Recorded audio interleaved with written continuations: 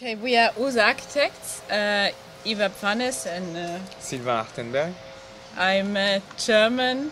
And I'm French. And we have a practice in the Netherlands. Our interest in water started when we were invited to work on a project which was the Emscher Kunst in 2010. And we were actually facing a situation where there was a very dirty river, an open sewage, and a very clean river next to it. And I think for a while we already were busy with sort of this thinking about sustainability being a cycle. So real sustainability only happens when you think in cycles. And so we tried to make a cycle between those two waters, the clean one and the dirty one. And we ended up making a very small sewage treatment station, which was like 80-meter long and 5-meter wide, with all the different steps actually rendering the sewage eventually drinkable and working only with water from the site. And for us it was very important to have this closed loop system in a close relation to the human body or to the body, so to actually make people experience the different stages of water, because water is actually the most important resources for humanity and for the earth, and we are made of 66% of water. So that is all about balance. So we have to learn how to live with nature in a balance, and that also extends to energy, obviously. I think we see the infrastructure as part of architecture in a sense that it is the, let's say it is the metabolism. Like we have a body and we have a system inside our body. And in a way, this system of feeding our body and digesting the food is that's what keeps us alive. And we all look differently. So we can say basically if the metabolism of the city is not working, the city has a huge problem. And so we can change the makeup, but we need to really make the urgent things work properly. And we need to address them and actually also find a way that people want to engage with them. And I think that's why it's important that architects also deal with infrastructure, because they know how to make things working. They know how to think in systems and with sort of a complexity of a city, and how to integrate things into the urban space. There's also a notion of being a mediator. So because you understand different parts of the problems, or the different social, political, spatial, technical, you can kind of mediate between all the different people and find a solution within. So a contextual solution which can basically sort out a lot of stuff. The artwork are very small utopias where we test the system on a very small scale in order for people to understand them, to trust them, and we try to make the leap to the big scale. That's what actually we're busy with here now. This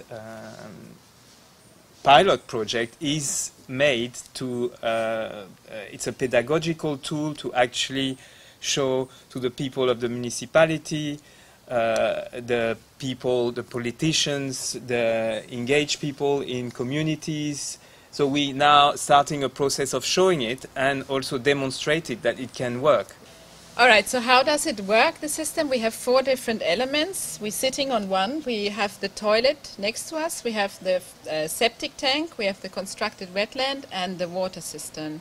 And those 4 elements are connected and are in a closed cycle. The objective is to actually use this pilot to propose it to the municipalities and to other people to actually sort out within the city the problem of sewage and pollution.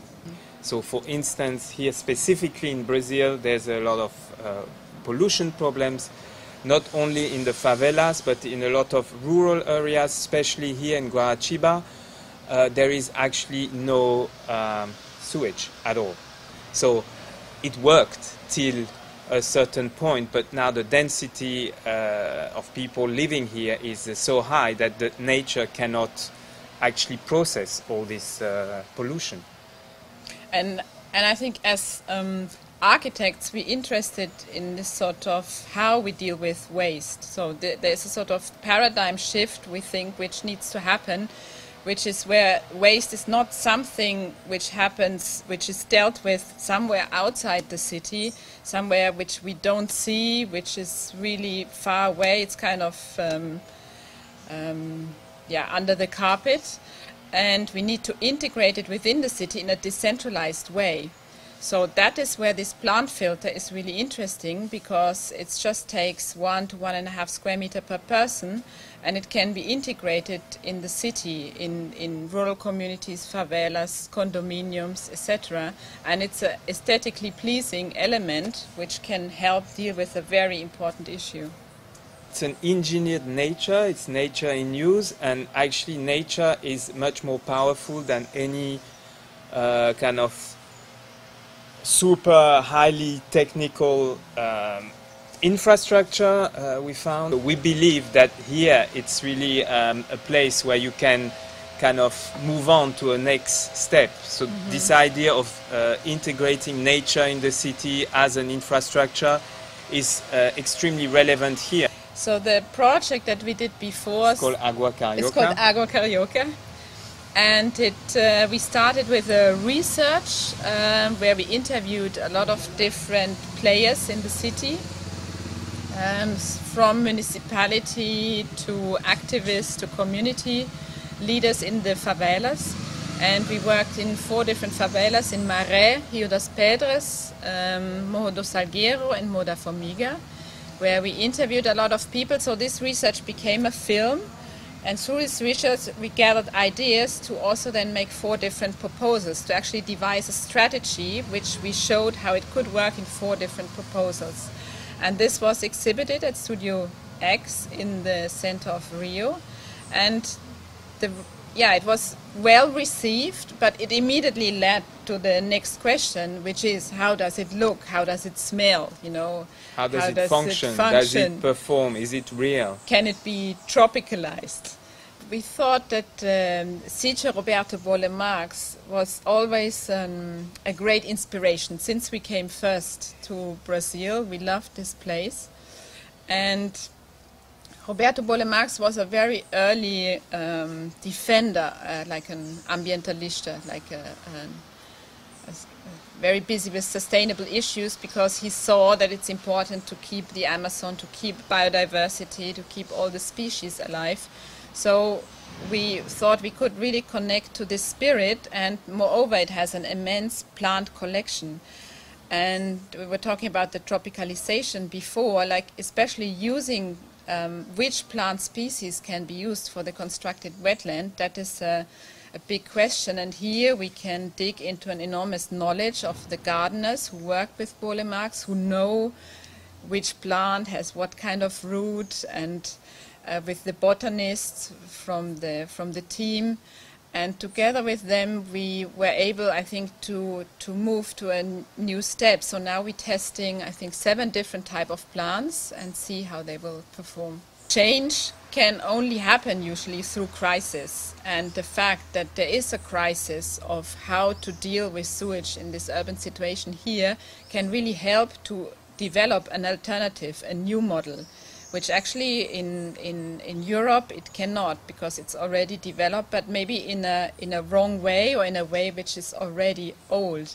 So here something better can replace the system which is normally applied. We believe that somehow the municipal bodies or the federal bodies should actually kind of somehow take action and somehow finance this type of projects, because you can see that at the moment the infrastructure of the communities are definitely not sorted out. And this is interesting because you in a way clear the problem within there's also some part of the work there which is social, which is actually to adapt a system like this, which technically works, to a kind of other social system, to see if this can work in this other social system where you actually don't have a public, you have other sort of work. A big part of the work there would need to be in the social, to convince people and to make them want to try it out. I think ideally we would like to help, to kind of bring up the awareness, but to also realize some work. So ideally we would like to go from here, the next step, to a larger pilot in a real situation. That could be a community, could be a favela, could be a rural part, or could help cleaning a river. So there is a kind of There is a gap that we actually entering into, starting to understand where is the gap between regulation, what you need to do by law, and what you don't do, therefore, but it's still polluting somehow. So that's very interesting for us. Because